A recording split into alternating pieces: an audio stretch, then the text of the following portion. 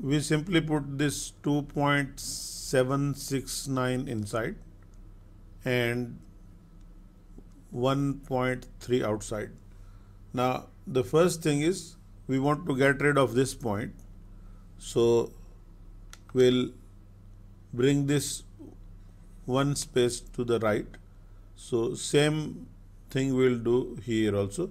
So this point will come here, meaning the answer will have point at this place, and then we simply divide. We have this 27, right?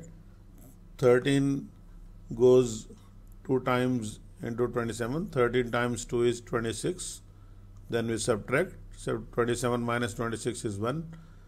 We bring down this 6. It's 16. 13 times 1 is 13. So 16 minus 13 is 3. Then we bring down this 9. And in the end, 13 times 3 is 39. And we don't have any remainder here. So our answer is 2.13, this one.